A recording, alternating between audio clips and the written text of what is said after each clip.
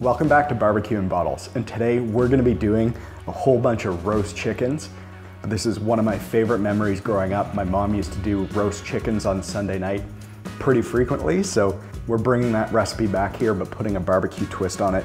So we're going to get these chickens hanging up on the smoker. As these cook and render out all that fat, the drippings are going to come over a bed of potatoes, garlic, onion. It's going to add to the dinner. We're going to get a rotisserie style rub on this. This is going to be awesome. And again, you can follow along in your oven if you don't have a smoker. You just won't get the same kind of smoke flavor profile, but otherwise it should turn out just the same. So if you're into that kind of thing, stick with us. So to start with, you'll want to get some fresh chickens. We've got some organic air-chilled chickens just from our local butcher, but go to Costco, get whatever chicken you have available. Air-chilled chickens are preferred. First step, what we're gonna do is actually just get some seasoning into the cavity here. So we're gonna get out some salt, put a generous amount of salt down into the cavity of the bird. Then we're gonna need some pepper, do the same thing, get that down in there. Be generous with your seasoning. All right, perfect. For the next step, we'll get a little olive oil and just put that on the exterior of the bird. This is just gonna really act as a binder. We're gonna put some finishing salt on the exterior of this one. Now for our finishing salt, this will just add a nice little crunch and texture to our bird. Now, what our butcher did was he just trussed the actual legs here, but he didn't actually truss the wings. So if we're gonna be hanging these in the actual smoker or the barbecue, if we leave them exposed like that, these are just gonna cook really quickly, they're gonna burn. So we wanna truss up the wings here as well. So what we're gonna do, got a little bit of butcher's twine. I'll just get this under the bird. Go around the wings. This is really simple, there's nothing special to it. Let's do a simple knot here on the top. Doesn't have to be perfect. Try and get the actual wing tips around there as well. And then when you pull your knot tight, it'll help stick it together a little bit better. Perfect. Now, let's get our scissors, trim that off. So we've just finished up trussing the bird. You can see we've got the wings really tight to the body here. And just overall, we've got a tighter shape to the overall bird, and that'll make sure the protein cooks more evenly over the course of our cook. All right, I'm gonna get the next 4 of these birds done up, and then we'll show you how we're gonna prep our veggies. So we've got some potatoes here, we've got garlic, we've got a Spanish onion, a red onion. So we're gonna prep these to roast underneath that chicken fat, and all the schmaltz that melts off of that chicken is gonna bring a really nice rich flavor profile to this. So to start, we're just gonna prep our onion. We've cut one end off, we'll cut the other. And we're not going for any type of fine chop here. But we want these to actually be larger chunks because we're gonna be cooking this up over probably an hour and a half to 2 hours with the chicken. Again, we want larger chunks of onion that'll actually roast away nicely over that time period. So again, we're going for big chunks here, just like that. And then we'll get them into a mixing bowl that we'll mix everything together with. Do the same with our red onion.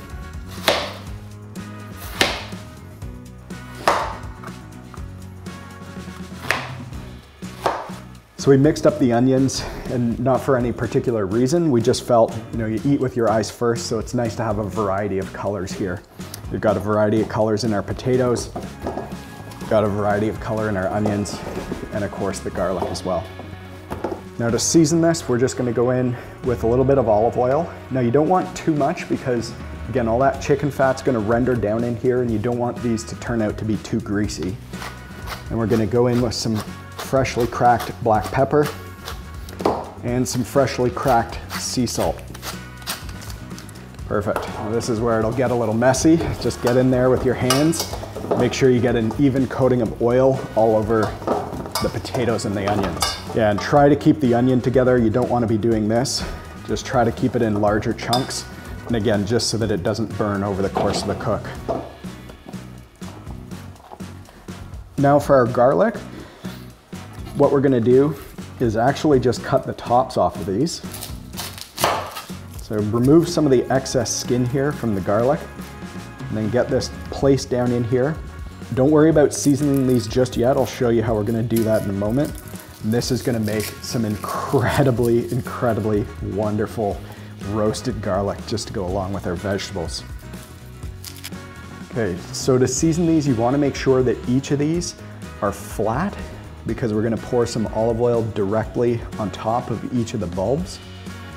And that should just absorb down in between the crevices of each of the individual garlic cloves. And that will hit each of these with a little bit of freshly cracked black pepper as well. And some fresh sea salt. Perfect. So we've got our pellet grill warmed up to 375 here. We've got our chickens out. So I'll get the veggies down in here first. Pull out this rack.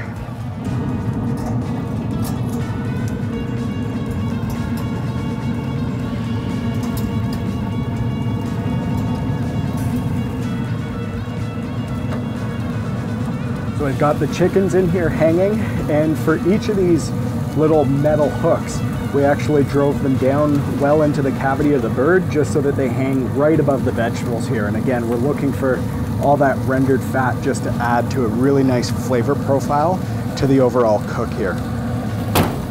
So now with this closed up, let's get back inside and we'll make that rotisserie rub that we're gonna baste these guys in. So in a little saucepan, we've got 1 cup of butter. So we're just gonna let this melt down here. Now you don't want this to burn, you just want it to melt down, obviously. And then to that, we're gonna add 1 tablespoon of sea salt. Now, we're not going with more than a tablespoon of sea salt here because we already salted the chickens, and we're using unsalted butter as well. And we're gonna add 2 tablespoons of paprika. I'll turn this down a little bit just again so that butter doesn't burn. Whoop, that's all right, that'll bring the color to our chickens. Then 2 tablespoons of granulated garlic. And then 2 tablespoons of black pepper. Actually went in with a little less than 2, just for the same reason as the salt. We already seasoned the inside of the birds with pepper, so I think we're good here. So now we're just gonna let the butter fully melt down here until this all incorporates into a nice little sauce that we're gonna baste our chickens with using a rosemary brush. So now that we've got our baste all ready, we're gonna baste our birds out here. So I've just made a little rosemary brush here, and with some butcher's twine, just tied that together. We're just gonna baste on top of our chicken like this. That's gonna add a really nice rotisserie style flavor profile to this cook. And you're gonna wanna baste probably every 20 minutes to half an hour over the course of this cook, or until you've actually gone through all of your baste itself. Now I'll pull this out. Gonna make a bit of a mess here, but that's all right. We'll get the birds in the back.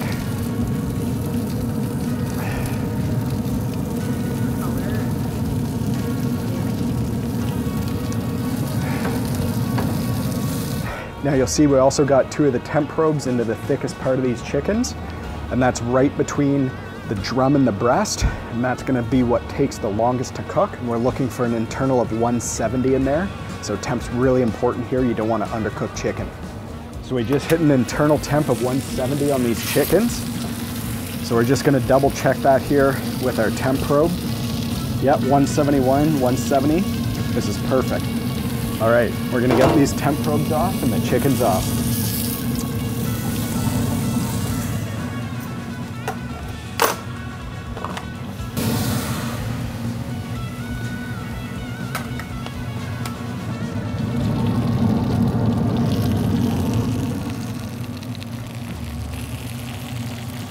So while this is still piping hot, we're gonna get these potatoes and vegetables transferred over to a plate here. You wanna get them out of the grease. Frankly, there isn't actually that much grease here in the bottom, but you just wanna make sure it's out of that grease and we don't get these too greasy. You know, you see some of the onion that broke apart, it did burn, so that's what you're wanting to avoid. Oh, this smells absolutely incredible. So you got these veggies here ready. Just look at this garlic. This is all roasted. You can just squeeze it and it comes out. This is just like candy. Absolutely incredible. Oh, so good. Okay, now for the chicken. Get the hooks out. So our first step is just gonna be cutting loose the butcher's twine here. Incredible. Now I'm gonna go in for one of the wings. I love wings off these roast chickens. So just look at this guy. Great color. You can see there's some pink. That's just from the smoke here. This is totally cooked at 170 internal. Do a little taste test.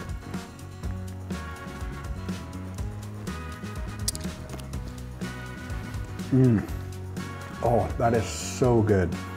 I just love that seasoning we put on there.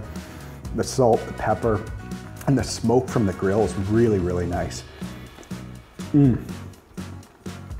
Awesome. All right, now to cut into the breast, we'll just cut away the twine from the legs. We'll slice in. I'll show you just how juicy this chicken is. Look at that. You can see it glistening. Just absolutely incredible. You can dip it in here. Oh, wonderful. All right, I'm gonna slice this off.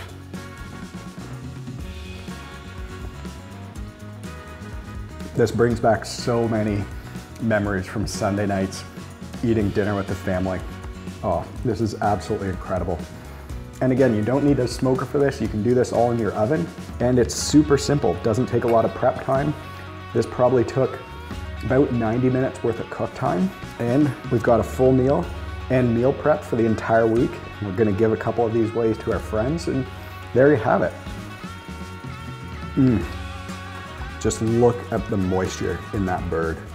This isn't dry chicken, this is just absolutely perfect. Now the family's dying to eat this, so we're gonna wrap up the video. If you enjoyed this video, give it a thumbs up. It really helps us with the YouTube algorithm if you smash that like button. Consider subscribing to the channel for more simple recipes like this one to come. Thanks for tuning in.